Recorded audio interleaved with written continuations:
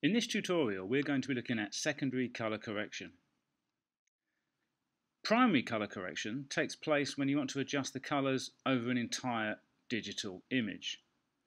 Secondary color correction is where you want to select one color in the image and adjust that only. In this tutorial, I'm going to use this pink color on this flower and adjust that whilst leaving all the other colors untouched. Now, to get set up, you really ought to be in color as an editing mode, because when you are, you'll see the lumetri colors down on the right hand side, because we're going to be using HSL secondary correction. So to get started, make sure you've got your clip selected in the timeline, open HSL secondary, and we've got our tools listed below. We're going to start by going to set color, clicking on the eyedrop and selecting the pink as our main color choice. We'll select it once. As you can see, that's now the set color. Go down to here and click on this, which is the mask tool. This now shows us how much of the colour has been selected. You've got three options to how you want to view it: colour grey, colour black and white black. I personally prefer white black. It gives me a better sense of exactly what I've actually selected on the flower head. Not a lot, as you can see. There's some portions missing here, here and here. So we're going to add colour to add more colour. Click on the eyedropper and we're going to select again. That's looking better. Still a bit of grey here though. Select again. Let's click on that sort of spot there. Not bad. Let's do a little bit more. And I'll do one final attempt. Just a bit in there. That's looking better, but there's still a bit of work to do. So if you want to make additional adjustments, you'll go down here to your hue, saturation and luma.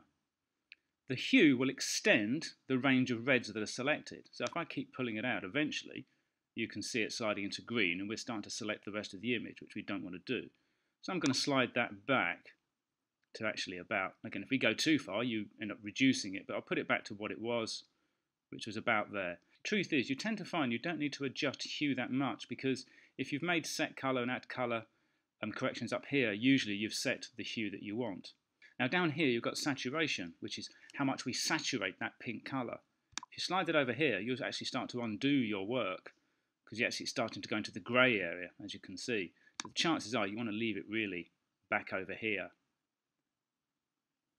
There we go. Again, if I pull it too much, you can see the damage I do. So I'm going to put it back more or less to where it was. And you can see it's looking healthy again. Probably the best one to adjust though is the luma, which is the brightness of the pink colour.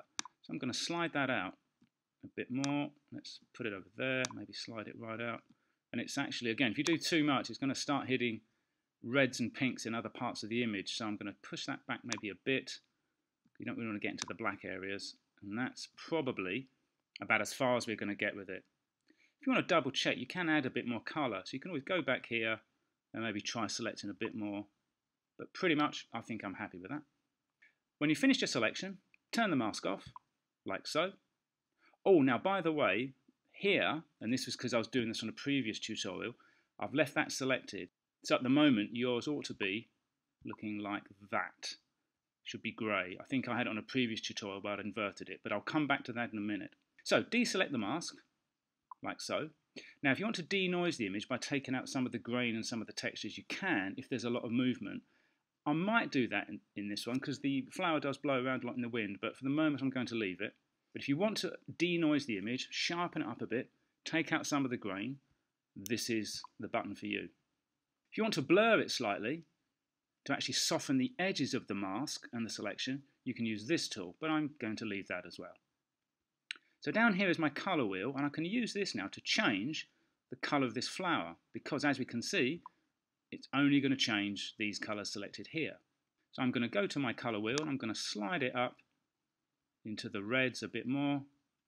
And as you can see, that image is getting a bit more vibrant. I may have damaged it a bit here, so I might actually slide it down maybe just over to there a little bit.